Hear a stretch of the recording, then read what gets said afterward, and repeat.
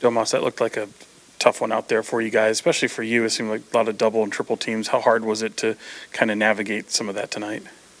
Oh, yeah, it definitely gets frustrating at times, but we got to use that to our advantage. If the other team's deciding to do that against us, then that just means we have a guy or two open, and we got to be aggressive and attack that advantage. Domas, just when you're looking at their two star players over there, just how impressive are they at their age that they're scoring like that, and Jaylen Brown and Jason Tatum?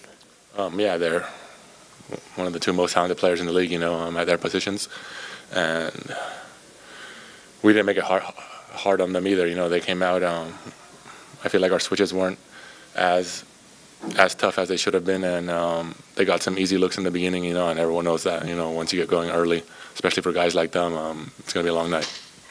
How different was it not having Fox out there with you guys tonight? It was definitely hard, He's one of our leaders out there, He's a point guard. He controls the game, the pace, everything, He brings a lot to the team, and we definitely missed him out there and felt him.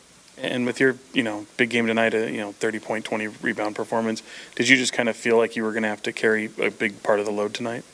Yeah, we just had to come out there and try and be more aggressive. Fox brings so much to us, on the offensive end, and we just all had to be ready to step up.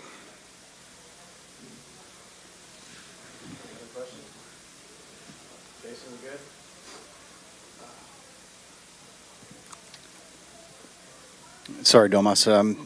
Where did you started shaky? Was it just kind of hard to adjust to not having Fox out there and having him kind of control the pace and the tempo like you talked about? Yeah, first of all, we can't start the game like that, 7-0, giving them easy shots. Then players like that get going, and then not having him on the court, calling out the plays, leading, we really felt that tonight, and we hope he gets healthy, and he's back as soon as he can. All right, Christos, go ahead. Domas, what was the biggest lesson on tonight's game for you as a team, and how difficult was? What makes the Celtics so difficult to you? What they did so difficult to you? I think they played really good defense. They switched everything. I don't think we've seen that a lot since I've got here, and they really got into us, pressuring us, and I feel like we didn't know how to handle the pressure.